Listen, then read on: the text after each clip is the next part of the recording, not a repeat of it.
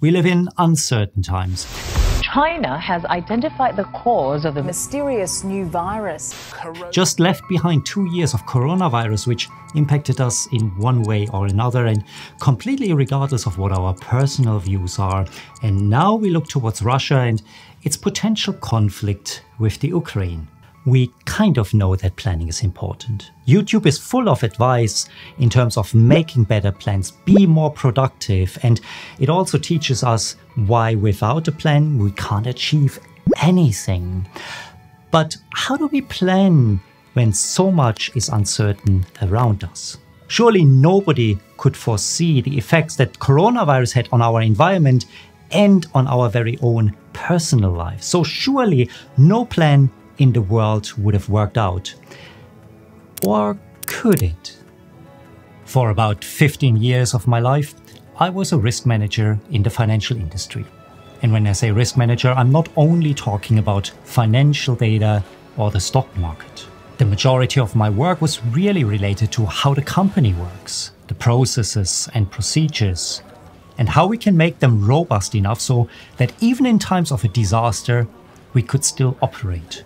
One of the greatest tools is something called scenario analysis. What that means is that you come up with a scenario that could severely affect your business, and then you try to figure out what to do about it. For example, how would you deal with a power outage that could last a full week?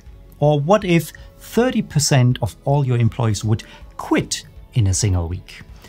Or what if Jeff from accounting would finally leave you alone? In all my 15 years in that line of work, not a single of those scenarios that I came up with came true, and yet that same exercise helped us navigate disasters that we couldn't foresee. So this is what we'll be talking about today, because there are a few things in that exercise that made it clear to me what helps planning in times of uncertainty. The very first question we always asked ourselves is, what are we trying to achieve here? Your business can become very complex very quickly. We very easily lose sight of what's truly important. But answering this very question, what are we trying to achieve here, is the most essential for your scenario plan. Because once you are clear what this elusive goal is, you at least know which direction to take. Go on then, come up with a scenario for your life. Maybe you are passed over for promotion again. How do you feel? Angry? Hard done by? After all, you worked so hard, it just doesn't seem fair. What is it that you truly want from your career? You might be very tempted to say that corner office, the promotion, a certain amount of money, or being in a position to finally fire Jeff from accounting. But those things are very rarely the true answer. Maybe for you it is to be recognized as an expert in your field of work, or buying back a little bit more time to do things that you love, or being in a position to actually focus on the things that truly matter to you as opposed to delivering those boring numbers to Jeff. When you become clear on the direction of your life or your career, that planning process becomes much easier. Because yes, even with all the uncertainty around you, even if you get passed over for promotion, you know that you can still focus on the things that truly matter. But it doesn't stop there. When I looked at what would happen if 50% of our employees fell ill, and yes, there was an actual scenario that we came up with, I was very quick to determine all the things I was willing to sacrifice. That fancy report that got so much praise, gone. That podcast that our clients loved, put on hold. Those sales figures that we had to give to Jeff, yeah, those we still had to do.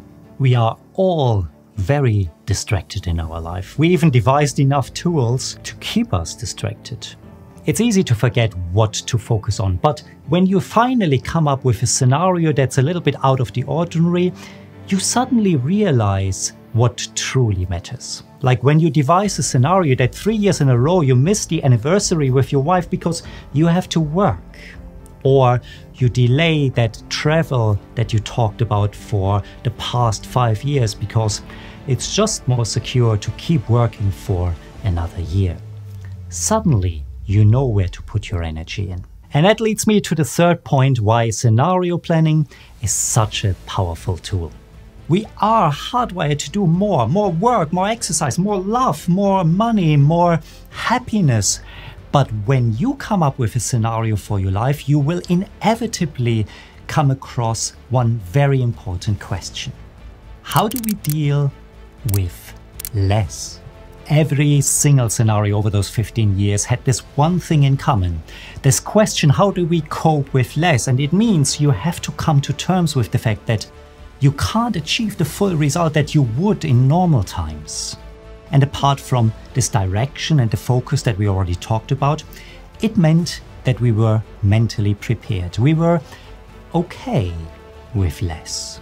And because we also grew more grateful for the things that went beyond this bare minimum. The very fact that we now knew what good enough looks like meant that we could truly enjoy the things that went beyond that.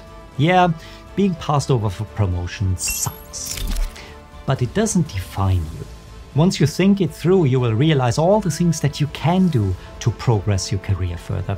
And when that promotion finally comes through, you won't feel entitled to it, but you'd rather see it as a nice bonus on top of work that is already defined by being recognized, by feeling fulfilled in what you do, and by working in a way that gives you the freedom to do what you love.